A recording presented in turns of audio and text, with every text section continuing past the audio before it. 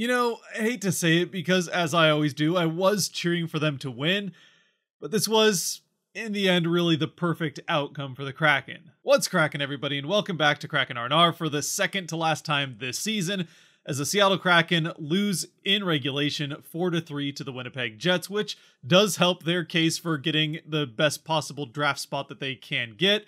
And honestly, they played a very good game, and it went down to the wire against one of the best teams in the NHL, and certainly as far as how they're playing right now, one of the few best teams going into the playoffs. Not to mention that they scored 3 goals again against the likely Vezina winner this season. So yeah, again, there really is a lot to like about how the Kraken played in this game against a good Jets team, even aside from the loss helping them in that draft spot situation, which we'll get to in a second. But they played a very solid game, still missing Vince Dunn, who didn't go on the road trip with the team, so his season is done, no pun intended.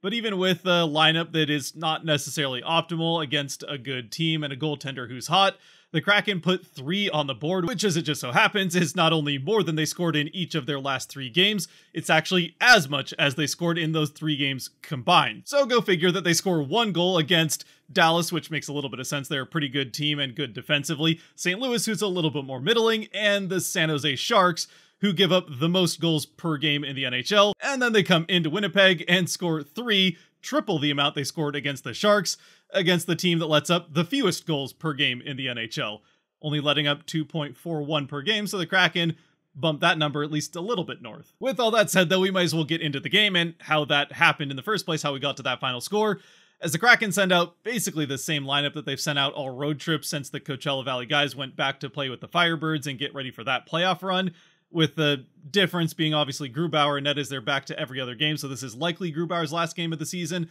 He played fairly well. There's one that we'll get to, but it really wasn't his fault anyway. And then there's also the somewhat peculiar move of Tolvanen out for Tatar in, as Tatar, Yamamoto, and Belmar all end up playing in this game, and it could be that there's some minor bangs and bruises that are at the end of the season where it doesn't really matter, so it's not necessarily a comment on how Tolvanen's been playing or anything like that. It could just be that he has some sort of underlying injury that wouldn't necessarily keep him out, but you might as well at this point. But anyways, puck drops and the game gets started. It's a pretty back and forth start, though really not that much to speak of as far as good offensive opportunities are concerned. Either way, this is kind of what you'd expect from the 1st and 8th best teams in the NHL when it comes to goals against per game. Like I said, the Jets giving up 2.41 goals per game, and the Kraken 8th best in the NHL when it comes to preventing goals, only allowing 2.81 per game. So yeah, not a ton of offense either way. Eventually, the Jets end up on a power play, which the Kraken do a pretty good job of killing off. And it's a Jets power play that hasn't been great over the course of the season, but has been heating up here a little bit towards the end as they go into the postseason. So even though the Jets do get a couple of chances right as the power play is coming to an end, the Kraken are able to kill that off.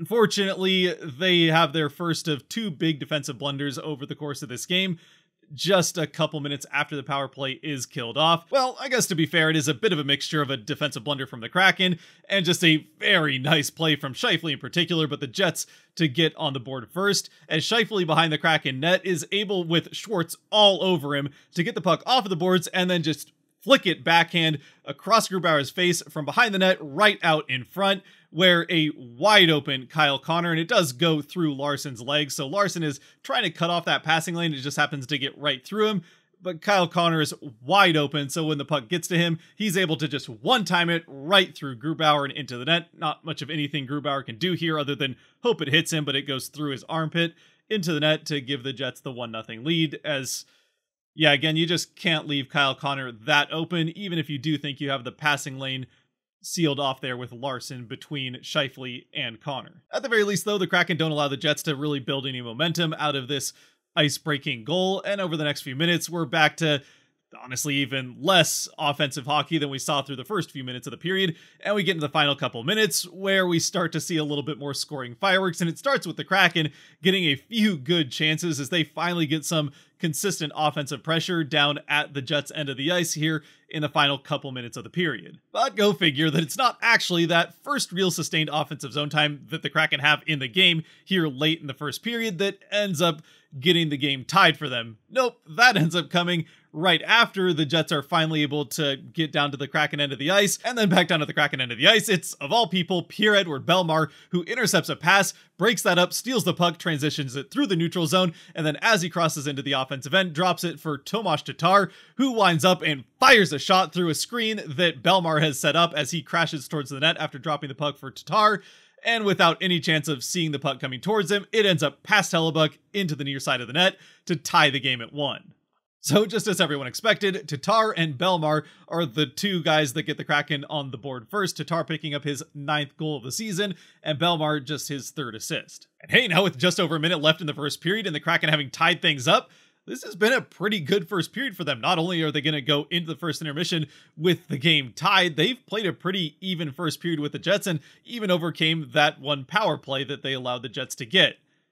Well, that would all be true, except for the fact that we don't end up getting into the first intermission with the game tied, as once again, and we'd already seen this a couple of times in the same game on this road trip, the Kraken cannot escape the final few seconds of a period. As with about 15 seconds left in the period, the Jets have a face-off in the Kraken end of the ice, which they win, get the puck up to the blue line, eventually work it down the boards, and then get it right across and down towards next to the net, where, standing in the same spot that he got the first goal, Kyle Connor is completely left alone, wide open.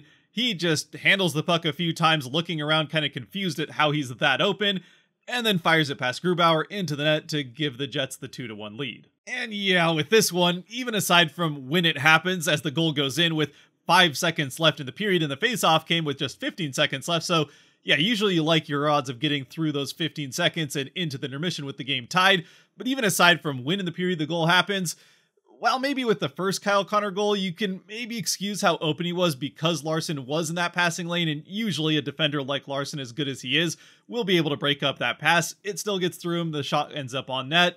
But this time, there's just really no excuse for how wide open the best offensive player on that team is. So then, for the second time this road trip, just like with the game in Dallas, the Kraken have a hard-fought, evenly played first period against a very good team in the Central Division that's destined for the playoffs. They're going to get into the first intermission with the game tied, and then just, I don't know, I guess they forget that the final 10 seconds of the period count just as much as the other 19 minutes and 50 seconds do. But it is what it is. You just got to move on, use the intermission to get over the frustration of allowing that goal in the last few seconds, and get back to the way you were playing the game throughout the rest of the first period, and you have a chance to come back from this 1-goal deficit. But unfortunately, it does not stay a 1-goal game very long into the second period at all, as although the Kraken do get the first couple good chances of the second period in the first minute or so of it, the Jets end up getting a rush chance towards the Kraken end of the ice just past the 2-minute mark, which is a bit of a haphazard rush. It's not like it's going to lead to a particularly dangerous opportunity for them, at least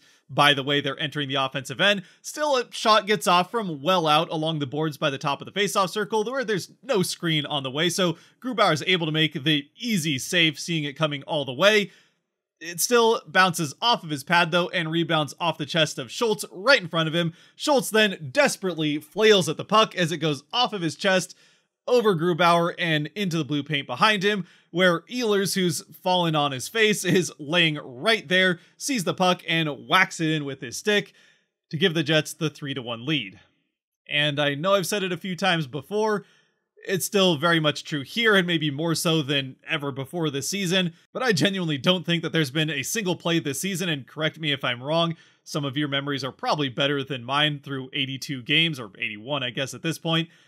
This one still to me seems like the best metaphor for the Kraken season as a whole when it comes to a single play, as on this play they do a lot of things well defensively to not allow a particularly dangerous scoring opportunity, a shot from well out, no screen, really not a ton of net front presence from the Jets, and actually including having net front presence from a defenseman on your team to clean up any rebounds.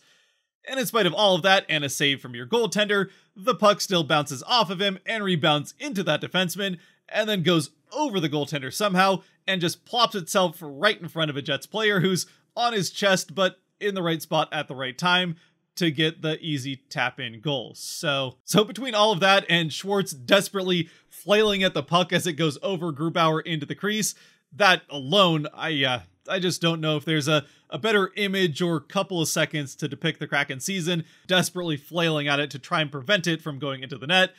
but it still lands in front of an opposing player who taps it in. And of course, it certainly doesn't help that with this goal going in, we now find ourselves with an all too familiar score over these last few games of Kraken 1, opposing team 3. So you kind of like the chances of the Kraken to even things out the rest of the way, but just not be able to score, maybe put a couple off of posts, and maybe the Jets hit the empty net. It would also be somewhat fitting then if, say, Kyle Connor got the empty netter to finish off the hat trick. None of that ends up happening, though, and the Kraken, to their credit, do not allow the last few games and the fact that the score now looks similar, or this unlucky bounce, or even the goal in the last few seconds of the first period to affect them, as they're able to press right back, and wouldn't you know it, they're able to score a second goal in a single game. And just like with Tatar's goal, it ends up being the 9th goal in the season for another Kraken player, as the Kraken get set up in the offensive end, but don't stay that way for very long, as Riker Evans gets the puck and just walks it along the blue line before firing it on net, where Yanni Gourde has set up a screen, and this puck is going pretty well wide of the net, at least by a couple feet, which honestly I think is an intentional shot here by Evans to put it wide of the net, because he recognizes that the only person that has a chance to get a stick on this puck is Yanni Gourde, and Gourde is able to do just that with a beautiful hands-eye play, which is something that he practices, I'm sure, all the time in practice, but also before every game. Those tip-in opportunities, net front, sets up that screen, the perfect tip to redirect the puck from going a few feet wide of the net to going just a few inches inside the post, into the net. No chance for Hellebuyck once again, who can't see the shot coming in the first place, much less being able to stop a redirected puck that good by Gourde. So with Gourde's 9th of the season, the 8th assist for Riker Evans, and 7th assist secondary for Brandon Tanev, the Kraken pull back to within 1 and double the score that they've had in any one of their last 3 games. And actually following that goal, Gourde would get another chance not too long after. That one doesn't go in. Then the Jets push back and get a pretty good little few minutes of sustained momentum towards the Kraken end of the ice in the middle of the period. That all eventually evens out without any more scoring as we get into the later parts of the second period, with the Kraken still down 1. But the constant in the second period has been the great play of Yanni Gourde, and really that whole line, but Gourde in particular. And wouldn't you know it, once again, just as was the case when the Kraken were down 1 in the final 2 minutes of the first period, less than 2 minutes left here in the second, down 1 again. They're able to press here in the late stages of the period. It's the Gourde line out there. Gourde gets a couple of good chances on net. The Jets, though, look like they're going to be able to clean that all up with a couple good saves from Hellebuyck and get it out the other way, but a mishandled puck on the way out before they can get it across the blue line leads to a steal from Gourde and a 2-on-0 for he and Cartier as they go up net front. And so with all the time in the world on this 2-on-0, Gourde walks it up to one side of the net with Cartier on the other side, eventually as he gets close, faking a shot to get Hellebuyck to commit to that side before passing it right across to Cartier, who roofs the shot into the back of the net to tie the game at 3 for Cartier, his 10th of the season, as he was already sitting on 9 goals. So that symmetry is doesn't quite hold up with this goal, but it still ties the game for the Kraken. Gourde, another fantastic play, as he really, I shouldn't say one man brings the Kraken back into this game, as he did have to redirect a good shot and awareness from Evans, and then still had to rely on a good shot from Cartier. Even though Hellebuyck was committed to one side, he still had the pad on the ice, so Cartier had to lift this one pretty well to get it into the net, which he's able to do. Still, the Kraken, late in the period, tie things back up thanks to the heroics of Gourde and company, and this time, they're even able to keep that tied game into the intermission. And then honestly, the third period gets off to a pretty good start for the Kraken. Again, pretty back and forth, but the Kraken are getting the better chances and more numerous chances here early on. Eventually, though, with the Kraken not scoring to take the lead, the Jets do even things out. And midway through the period, Jared McCann takes a pretty ill-advised hooking penalty. It's clearly a hook, as Kyle Connor has the puck entering the Kraken end, but he's well defended. There's a couple Kraken players between he and the net, so it's not like he's on a partial breakaway or free break or even a one-on. And with that being the case, when McCann hooks him, he's not even trying to split the two defensemen to get that rush chance. He instead is kind of just going right across the blue line and taking it over to the corner where he can maybe even dump it in. So there's really no reason for McCann to hook him here, but he does from behind, sending the Jets to the power play. And unfortunately, this time they do end up scoring on it. I suppose it does come in the final seconds of the power play, so the Kraken almost killed it off, but almost doesn't really count for anything. The Jets still do score in the final seconds, as they're able to get set up in the offensive end, cycle the puck around the outside, eventually finding a passing lane into the middle where they have two players in the slot, one of which is able to screen off the Kraken defender, while Tyler Toffoli with the puck makes a couple of moves and then fires the shot towards the far side of the net, where after faking Grubauer out to the forehand side, that backhand shot has a pretty open net to go into. It goes into it and gives the Jets the power play goal and the 4-3 lead. It also wouldn't help that the Kraken would send the Jets to a double minor not long after that, as Riker Evans is a little careless with his stick behind the Kraken net, so that leads to back-to-back power plays the Kraken have to kill off, which they do kill off, but the Jets just never really give the Kraken much to work with in the offensive end through the rest of this game. Eventually the Kraken go empty net, though that does take them quite a while to end up doing. The Jets never end up hitting it, but they do prevent the Kraken from scoring, so eventually the Kraken end up falling 4-3 to the Jets. So again, for the Kraken, this is a game that all in all is not one for them to hang their heads about. It is a well-fought game against a good team, and heck, even if they were still fighting for a playoff spot and this was more towards the middle of the season, this would be a game that I wouldn't be upset by them losing. They fought really well on the road against a good team after a tough couple of games on that back-to-back, starting out the road trip in Dallas and St. Louis. So then to come in, missing one of your best players in Vince Dunn, also not an optimal lineup without Tolvanen in, they're able to go right toe-to-toe with the Jets, score 3 goals on Hellebuyck and that Jets defense, which is saying something. And ultimately, you could even point to the difference in this game being that horribly unfortunate bounce off of Grubauer and Schwartz that ends up going over Grubauer and into the net. Not Schultz, excuse me. And yes, of course, it does, like I mentioned in the open, also come with the silver lining of this being kind of the perfect outcome for the Kraken. They played well enough to be respectable, but also help their chances of having a better draft spot when it comes to the draft lottery or even just the first round of the draft, where they currently sit 8th in the draft order, and if they lose their last game, they're locked into that 8th spot. The only way they can really move at this point is they're not going to catch up to Ottawa, who did win their last game but are still a point ahead of the Kraken, or the soon-to-be Utah team, the Coyotes, who also didn't pick up any points. Which, real quick with that, if there are any Coyotes fans watching, I'm really sorry. Obviously, as Seattle fans, we know what it's like to lose a team. It sucks. So, sorry about that. I don't really know what else to say about that.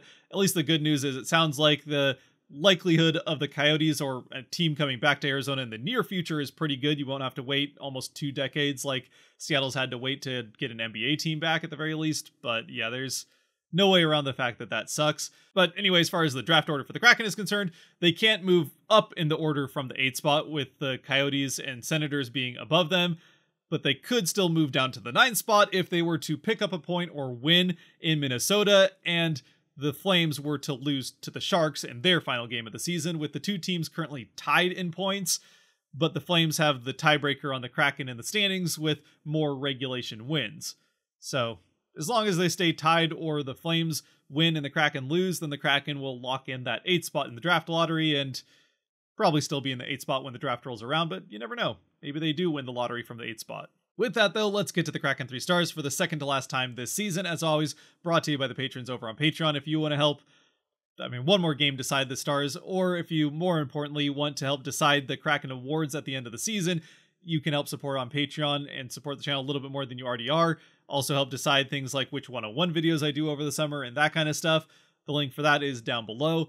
For the 3 stars in this game, the first one is obviously Yanni Gourde, one of his best games of the season. Certainly that second period was just the Yanni Gourde show, almost start to finish. Anytime he was on the ice, he was absolutely all over the place and threatening scoring for the Kraken, and did it a couple of times, once himself and the other time setting up Cartier for the goal.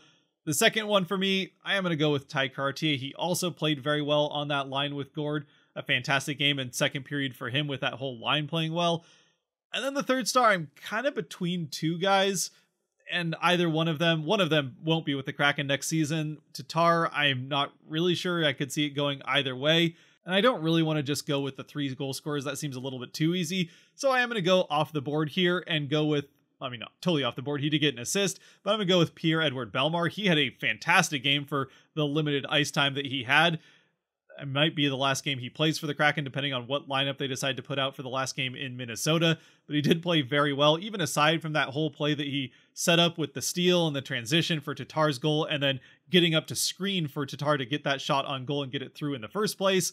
He also, before that, had a very good chance of his own that was set up by Tatar, so the two of them working very well together in this game. So yeah, I'll go with Bellemare, and then, yeah, honorable mention for Tatar. So the 3 stars in this second to last game of the season, we've got Gord 1, Cartier 2, and Pierre-Edouard Bellemare 3. But as always, I'd love to know your thoughts down in the comment section below, who your 3 stars would be, and how we're feeling going into the last game of the season. At the very least, it seems like the Mariners are starting to turn things around a little bit. Boy, the pitching injuries sure are an issue there, but 2 wins in a row, so that's nice. Until next time, though, the last game of the season, stay safe out there, be good to each other, God bless, and go Kraken.